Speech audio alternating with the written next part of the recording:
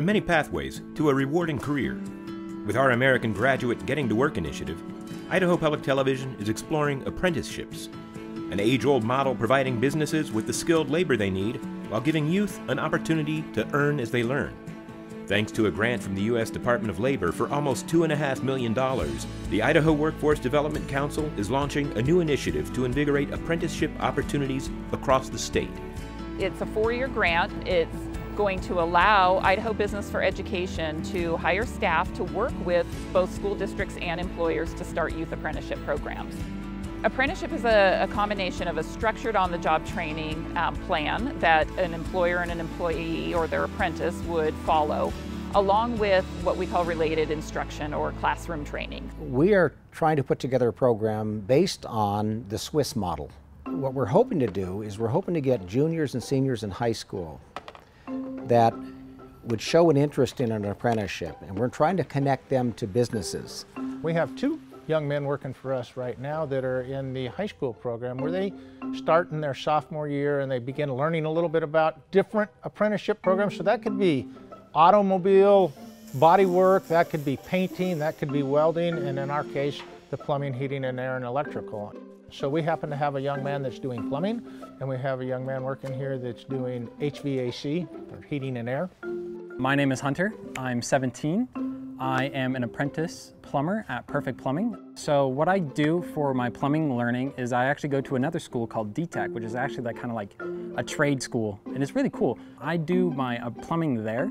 I've been taking courses through CWI, and that's how I learn all the plumbing stuff, but I actually go to work at Perfect Plumbing, and I actually do a lot of crazy stuff there too. See how this thread's in? Oh yeah. So the thread's right there. Log. So as you turn that in, as you shove this in, you're going to turn it until it gets tight. Right? And then it will click or something? Well, it just locks in, and then you bring this up and tighten. Okay. Right? Yeah. I just do what I need to do and I get it done. We have another gentleman named Hayden who works here too on the HVAC side. It has been an absolute hoot to have these kids here. I'm Hayden Whitmer. I'm a senior at Bora, and I go to DTech also, and I'm starting my second year of CWI online class in about a month. I just like to get paid to learn, basically. They're making $14 an hour while they're working in high school. And the cool thing is they're going to be able to go to these towns where the college is at and get jobs that are paying $14, $15 an hour because they are apprentices, they're licensed. So worst case scenario is we're helping some kids succeed. It's a crazy experience because I never thought I would get paid to go to school, but man, it is amazing. It makes school so much better to go to, I tell you that.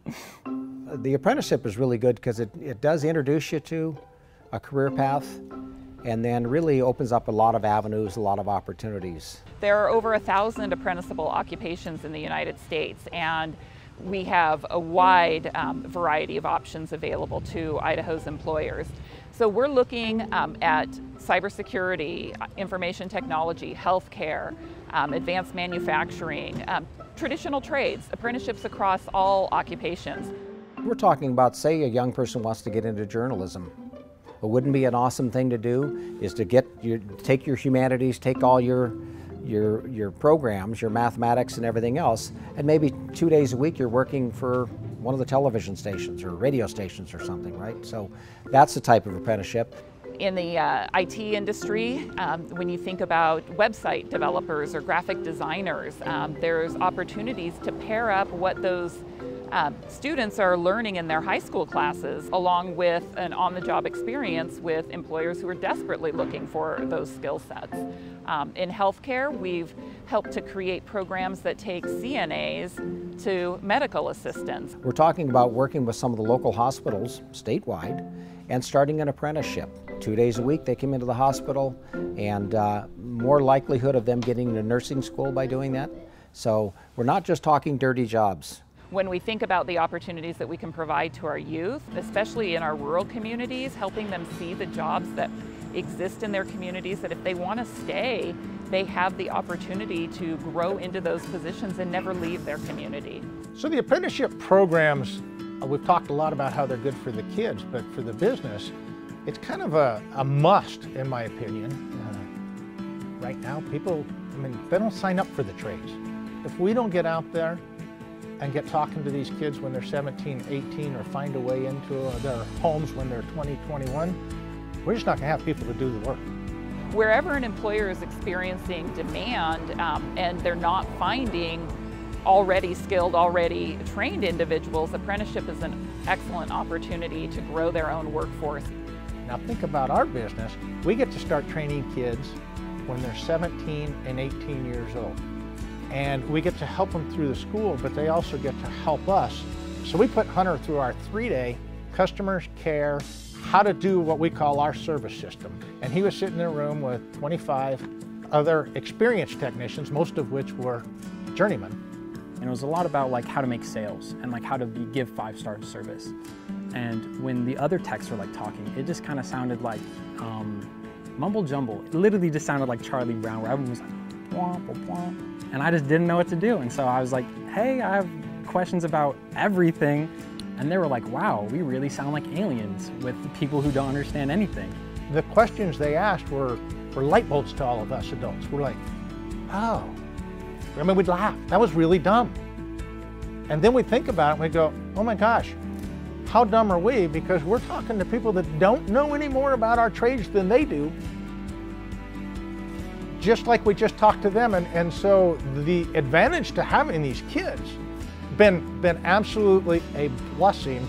And really, we only did it because we thought we've really got to help this program. And in the meantime, payoff's been huge. There's something about bringing a young person into a business. It's good for the older people too. It really makes them feel like they're real mentors. And who benefits from that? Certainly the apprentice, the business with a stable workforce, but the community. We're talking about people carrying their own weight, right? You know, we know that we need to do more for our youth. We need to provide more post-secondary opportunities, and apprenticeship is just as rigorous as a college degree, and it's just a different pathway to get there. So it's a win-win for employers, for our youth, for our state, quite frankly. If you're a business wanting to create apprenticeship opportunities for youth in your community, contact Idaho Business for Education to explore a program that can help you strengthen your workforce needs. And check out our Idaho Public Television American Graduate website to learn more about career pathways in Idaho.